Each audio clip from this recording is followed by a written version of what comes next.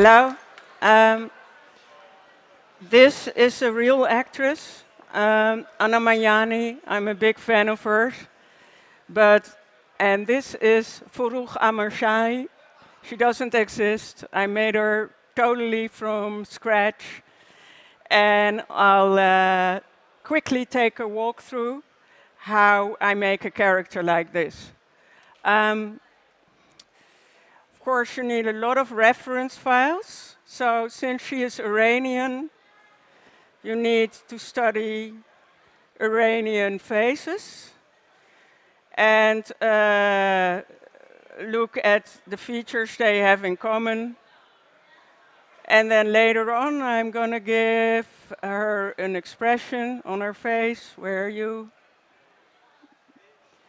And I need some contemporary actresses. These two are two French actresses that I like, to give her the right hairdo and the right kind of feel and expression so that she's a real person. So I'm a visual artist, so as an artist you always cheat. And I used to build a model from scratch, but I didn't like that because the scan models are totally anatomically correct. So when you start from a scan model, this model I bought on a site called 3D Scan. It's an English site with very good models. It's not symmetrical. And what I do is I use another model, which is ready-made for me. This time I'll show it with Cinema 4D model, and I retopologize parts of this model over that other model. What I do is, for instance, when I'm on this woman, I take a bit of her,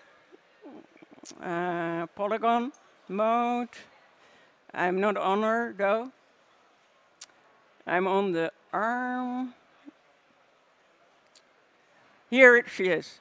So I select the arm, for instance, and I split it away from the arm that you see here.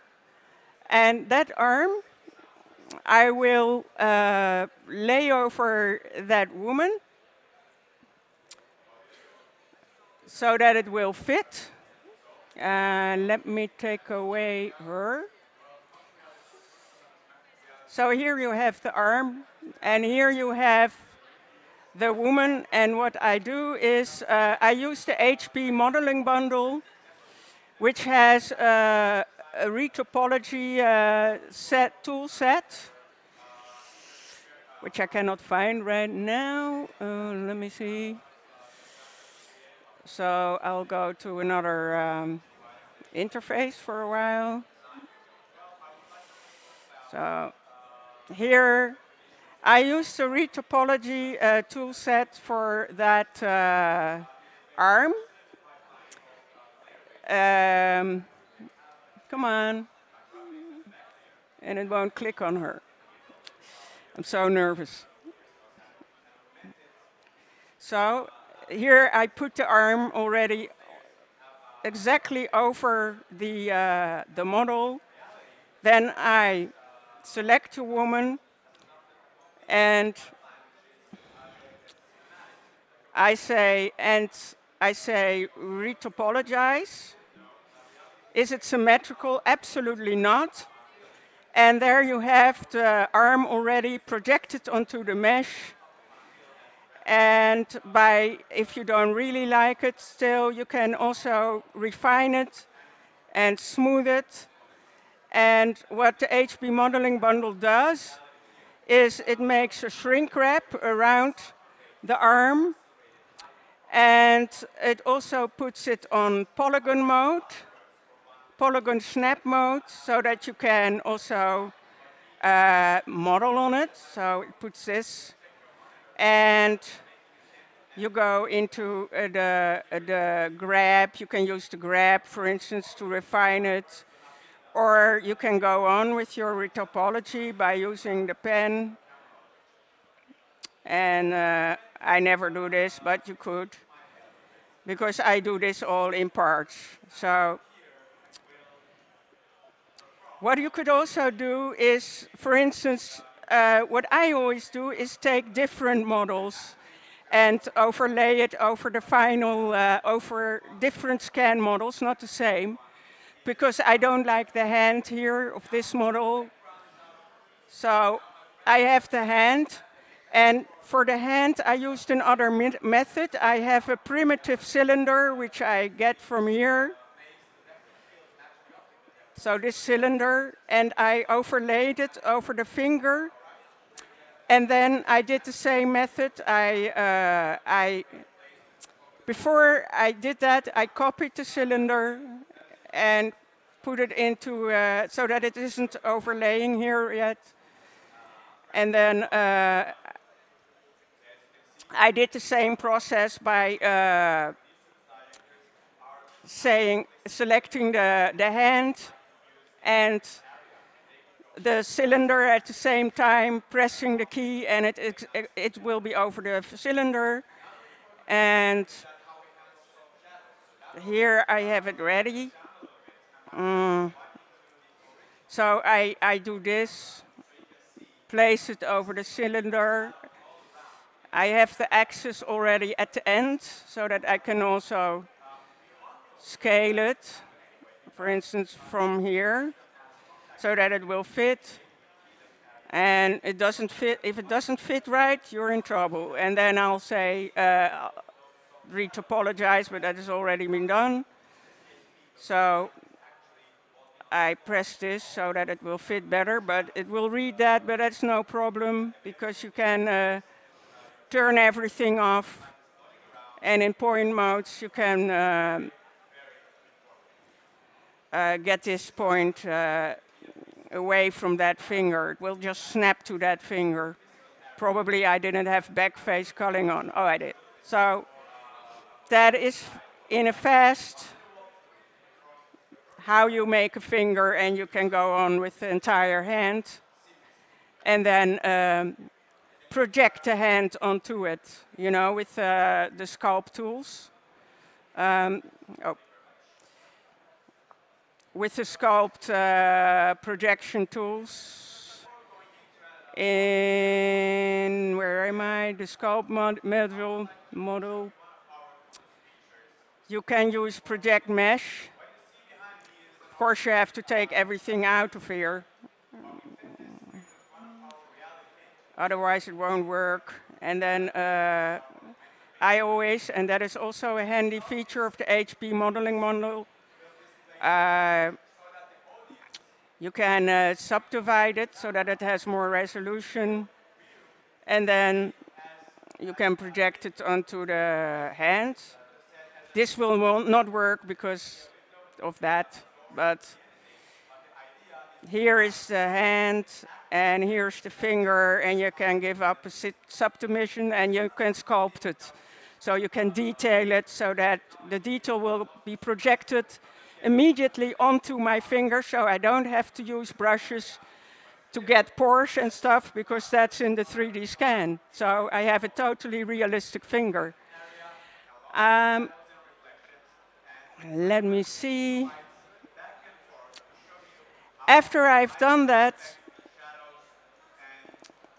I have other models I use for this process that are already rigged, and I'm a very bad rigger, and I have to post them.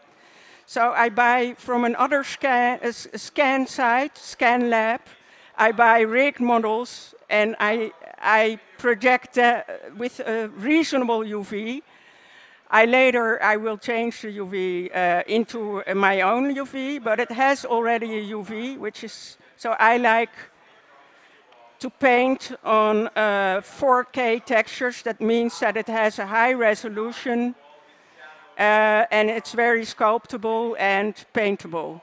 And it's that's where you put your Photoshop and your paint files on it. So what I use is like rig models. I can show you one of them.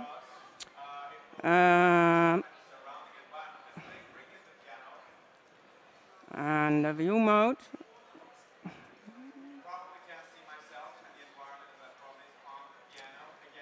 And where are my joints? Joints. You see, I use these kind of models as a starting point, and these I project on the scanned meshes so that I have an exact person I want made up from different parts in high res, and I can start painting her.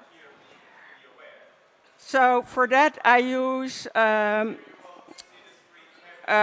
this is Farouk unpainted, but I use zBrush for the projection usually. Why? I can already have a base texture projected onto the mesh with the right color. For Farouk, I use the Persian woman so that I have the right colors already onto her. That makes it easier for me. And I use another plugin for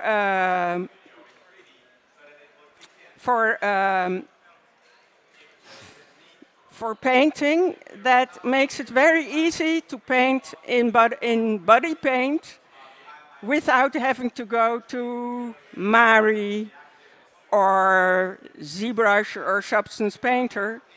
Sometimes something I hope will be done very soon in Cinema 4D. But there is a software called 4D Publish, which has a paint module, and you can just paint with the sculpt brushes and start right away, right? So I usually want to have my zBrush textures in there, and you can do that as well. If I have all textures here, sorry, then it won't work. But you have to be on the model, and then because I work with different UV islands, you can say set up UDIMs. You have to really keep for the names of your textures like color and specular have to really be in this naming convention, and then you have to end it with your UDIM number or your tile number. So the head is on tile 1, which is 1001 in UDIM terms. That just means the tile. And the body is on tile 3 with me, and the arms are on tile 2, etc., etc. So that is very essential. And then I just have to load up the first tile. And sometimes if I have another texture open, this doesn't work, forgive me. Load them and set up. And then it does work this time. Everything will be set up for me in body paint. And it's all very nice because I can paint on this woman right away. There's even a layer already. And I can use several brushes. This is the paint brush, which is really a sculpt brush also. And this is just a regular body paint brush, where you can do more sort of regular stencil painting, which is very nice also when you want to paint in both your displacement or normal channel and bump channel at the same time. So here I have, it has its own content browser, but you have to be careful to not have too many pictures in your own content browser, because Cinema 4D already ships with many images, because and then your content view, that is a 4D published content view, will take a long time to start up because it will load in your browser pictures as well. Here into the 4D published content browser, I loaded up the textures I'm going to use to paint up Farouk Amirshai and the color textures, which this is Dosh Design Woman. I also use 3D textures, which are very beautiful textures for clothing and heads and everything, bodies. And so how do I get this into my browser here? Well, in your preferences, 4D Publish has its own path. And here you can just say where you have your directory of your 4D Publish files. So this is stamps, which I also use quite a lot. And here I have the Farouk files in my stencils on my hard drive. So now I'm in the stencil already. When I control-click on one of these, then I am in a stencil. And because I'm on a sculpt brush, I can even paint in symmetry right now, which is not possible with body paint process. So if I have symmetry on, I don't. I could paint now through this mesh and move her around with the T key, which is the same key for moving a stencil. I'm now pressing the T key to move her. I'm now scaling her with the right mouse button, and I'm now rotating her with the middle mouse button. And then you position her and always paint on the layers. Make sure you're on the right layer, because otherwise it won't work. Yeah. And then you can paint through her. First you paint in symmetry, and when you're done, you turn off the symmetry, Alt-X, and then you paint the other side. And well, I'm not positioning her, but this is a very, very nice and also very time-intensive process. So this is the first section for painting.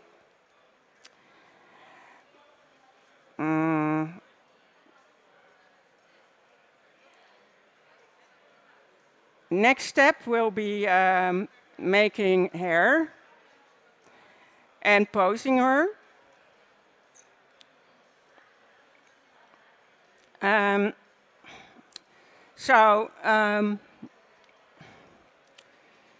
And making morphs for her. Let me see.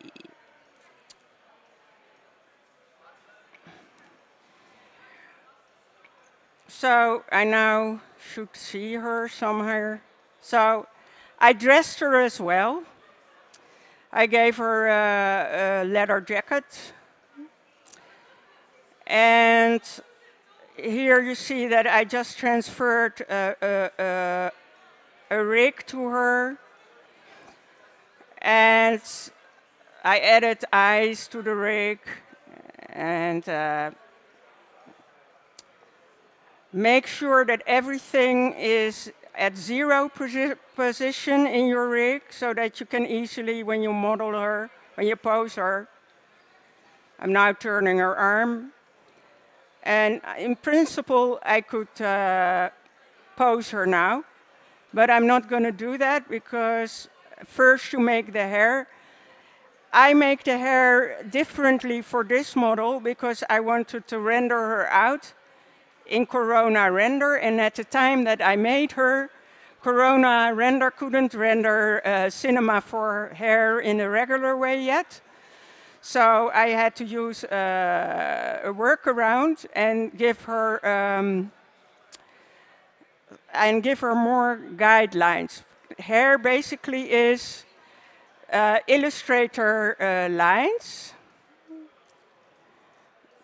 and I locked her. Let me see if I have another one. This is just the guides I have for her main hair. I make hair by adding guides. So first I do one hair at a time, because then I can brush her hair. and in the direction that I want. I place her hair, and I always paint also the hair at first, because 3D artists forget that the CG hair doesn't look real. You always see that there is hair there, and when you render it out, it doesn't look real, but when you render it and have exactly the same color as the painted hairs, then you don't see that it's 3D hair later. So I first place one hair with the hair guide. One hair. When I start out,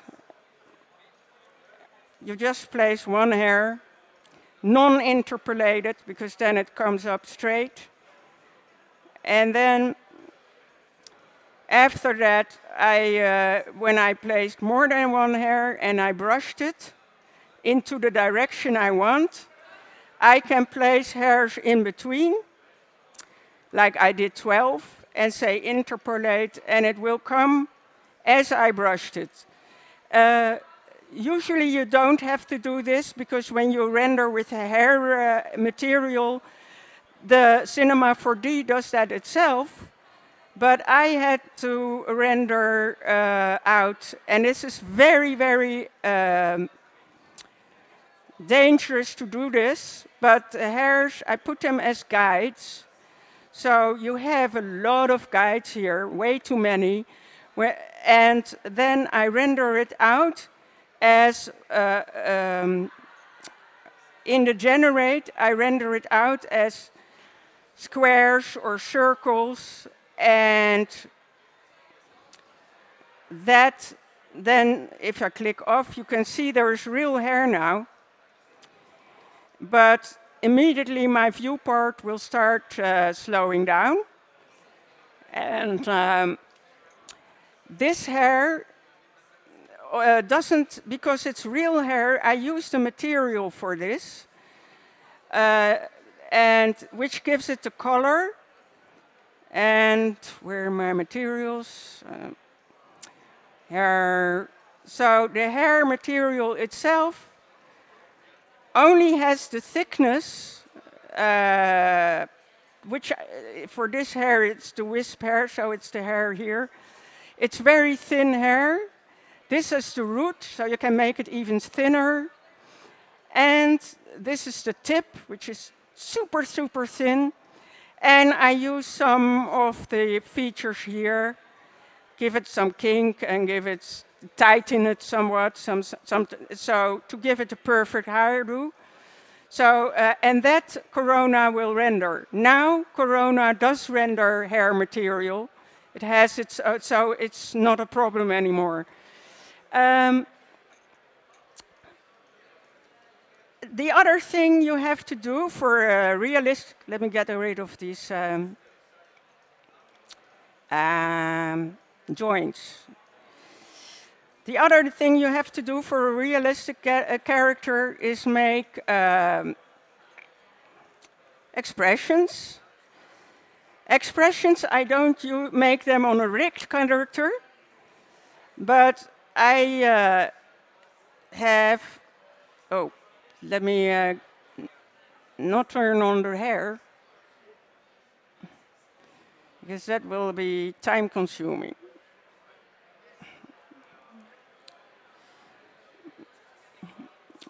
I think I should turn off that hair that is in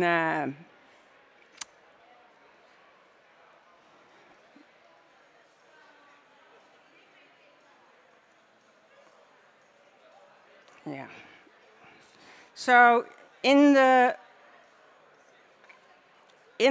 I made a lot of poses that you can also mix, and I also made a similar smile.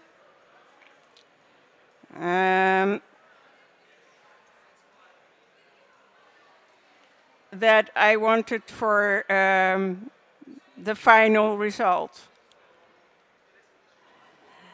And that I did in a different file, but you have to really have your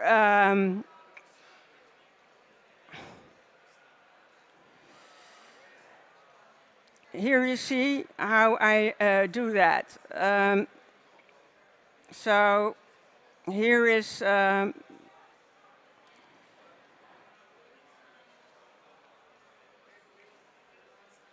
Farouk in point mode, and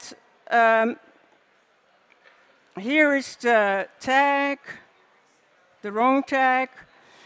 I put them always on position, rotation, and points, so that I can also rotate the jaw, for instance, move it, and move the points. And then to go into the tag in the animate, I already made a new pose, but here you do the new pose. And you can start, you can use the sculpt brushes, you can use any brush you want to make the new pose. And then record it.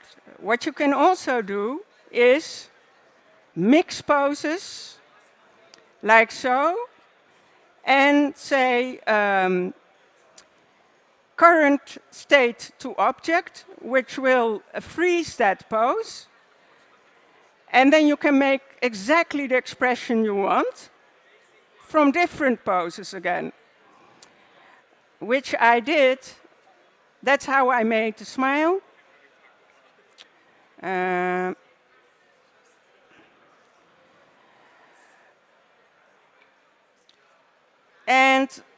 here I'm in the different woman. And what I did is copy it, but I also want to have the same base pose as the other mesh. So I added another pose morph again, but the base pose is now, this was the base pose. But I don't want that, because otherwise I cannot copy it back into that other mesh, which I want. So I want that base pose. So I copied that as well from the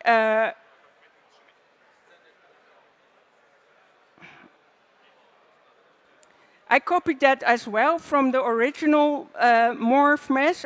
And after I copied this base pose and gave it a different name, I said. So this was the original base pose now of this mesh.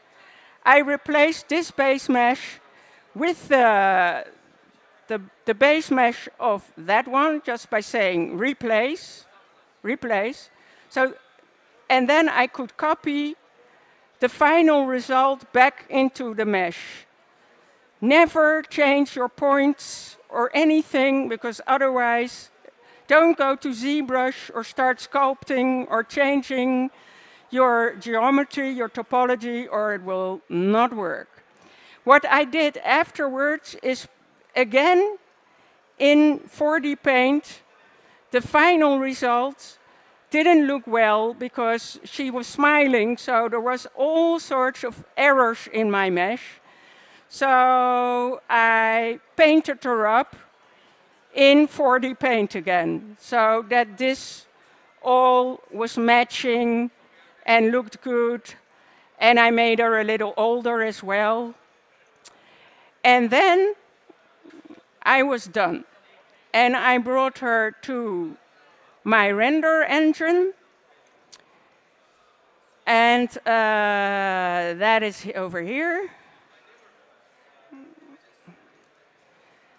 And this is her in a room. I placed her in between some, just in a box, which you can see here. She's which is disappearing because this is a big file. But here I paste her in a studio. And then I owned a nice lighting helper set by Joseph Sagra, or I don't know how to pronounce it, sorry, Corona Studio Tools. It has real-life Corona lights, and I used the Target softbox, and I lighted her with the Target and the softbox and a Corona sky. Did I? Yes, and a Corona camera. And of course, the render settings are all Corona, but Corona doesn't really work well.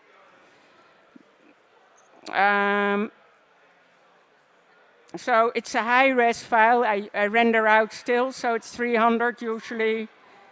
And I do basically these settings of the camera with a real-life settings of a real camera, like the ISO and stuff. And the walls I left because that gives it reflection from the materials. And all Verhoeg's materials now are Corona materials. This is a beautiful skin material that Corona has. Here is her color texture. You can give her some subsurface scattering, which gives her backlighting, which is really good for skin. Real-life skin correction, so this is the reflection, which is, I just used her maps. Her glossiness, I painted that. It's just a black and white map to the darker parts will be not so glossy. The lighter parts will be the glossy parts of your face. And I gave her a normal map so that she has some detail. And no displacement, because that is not necessary because of my lighting. You didn't see it anyhow. So, and then I got this result.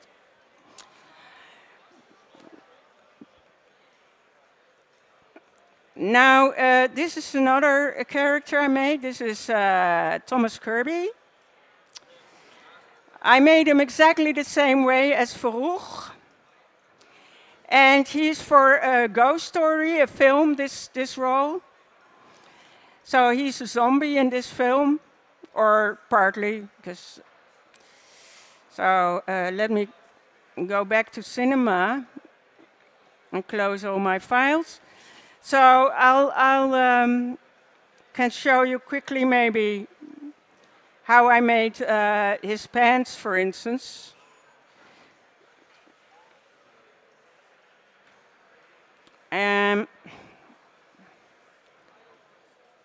If it works. Where is he?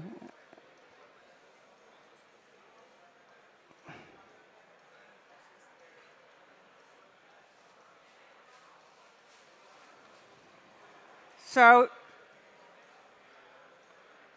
here are his pants. And this is a real scan texture of a worn jeans. And it's already, again, in my 4D publish. I have these textures in the content browser. And so it's probably in my paintbrush. Let me see. Where is it? Oh, here. This is a skull paintbrush. Of course, symmetry is not done. And then you can start painting. And then a nice thing is that you can build this up, because I took this from another site. I think it's surface mimic. It doesn't exist anymore, but it also has displacement maps with your color textures. So I'm not doing that now, but you can paint displacement and color at the same time. And that's really terrific. And then in very high detail, because all the textures are in parts. So I have a part for his knee, I have a part for his left and his right neck. All the bands of stitches are in it already. So all I have to do is just move it around. T key is for the sculpt stencils. And just go and have a field day painting it up. And then I can also even go to body paint. Body paint has Photoshop masks. And I can, if I'm not happy, because I layer up, like you do in Photoshop, make many layers, as many as possible, because otherwise you will cry. Layer it up, and if you have stretching and stuff, because you're turning around, you can just put your brush on it, and with black you brush it away, with white you get it back. And then in the end you can merge it all together, either in Photoshop or in Cinema 4D, in the body paint thing. And there's another nice, nifty thing in 4D Publish, which he made for us. And that is, you can also, a PBR material is something new in Cinema 4D. It's a total photoreal material, and you can paint in it. So this material I made, and in the reflection or reflectance channel, you can layer color layers. Like here I just have this layer. I have the diffuse that I already painted. And it also has alpha mask, as you can see. You can all paint that in, that's just a regular mask, an alpha mask, so that you see his skin later through the holes in his shirt, because zombies obviously have holes. And in the reflections layer, you can just make a new layer, which I did here, a new diffuse layer. And then you say, create new texture. It will make a texture in the color. I usually use gray. And then you can use the brushes of only the body paint brush of 4D Publish, and not the paintbrush when you do this. This gives you a stencil in your image, if you have a stencil, which I obviously have, but you don't have to use a stencil, of course. You can also just, if you're not using a stencil, use the paintbrush and brush a color or whatever you want onto your, I hope I'm not using a stencil. I don't think so. I'll clear it just to be safe. And then you can just brush a color. You need the material editor, though. His material editor. Is that the material? Oh, no, I opened the content browser. Mistake. That takes a long time to load up. That's the mistake. Well, because you have to also see his layers in the material editor, but it's too much time now. Now we have to wait for this. I don't want you. Go away. I wanted the material view. You always have to refresh and be on the blouse.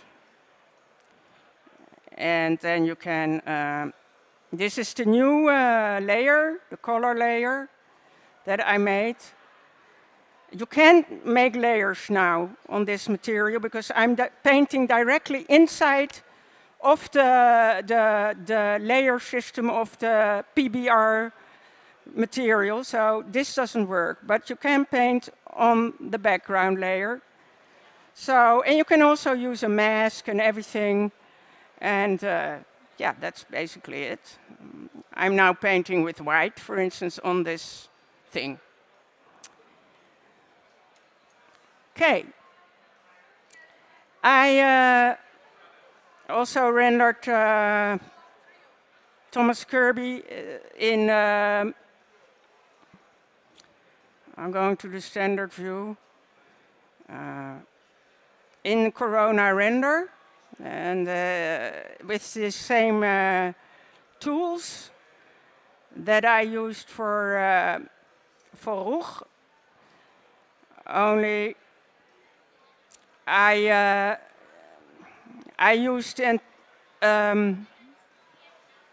setup by this thing I have in my content browser, the Corona Studio tools. So I didn't have to think. You have an entire studio setup, and I clicked on the master. What is the advantage of that? That it will give me a camera with the right settings, lighting settings, and it will give me a softbox which I can still manipulate, where I want my light to come from, how big I wanted softbox to be, you see. And before I start putting my textures on the characters, I can, with the Corona Interactive Renderer, I can test what it looks like, if he looks okay to me, and if this is a neutral light, because you cannot see what you're doing when you don't have a very neutral light. And if there's backlighting, because I want to use subsurface scattering, which is the light which comes through your ears and your fingertips, and it doesn't work if you don't have some sort of backlight. And what is nice also, I don't have to think about render settings because everything has been done for me in the Master Studio. I just have to tweak it a little and I'm done. So basically, this setup is a real studio setting, which is really great for film stars because they sometimes pose in real studios. And I can start putting on my materials and testing Thomas Kirby right away. I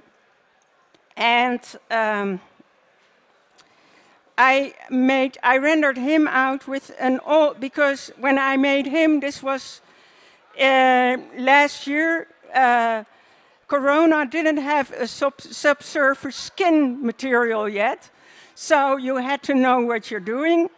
Fortunately, I know what I'm doing, which is I've been making characters for a long time. So I made my own subsurface material. It's actually looks very good, and you have to use volumetrics for that. And this is the scattering color now, and all sorts of translucency. Am I on the right? Yeah, you have to use this. You have to use all sorts of things. It has to be a little bit transparent. And all of this to get real subsurface scattering, because what is in a skin material, what is set up for you, is really fake subsurface scattering. And it also looks really wonderful.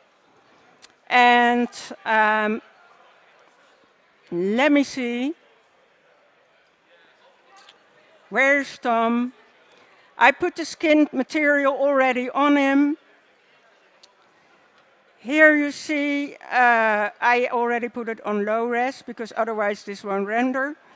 This time I used my own exposure settings, which you can do in your, you don't have to use the camera. As you can see, I don't have that here. I have my Corona sky of myself with a sort of a reflection on it. And that is all. That is basically all I changed.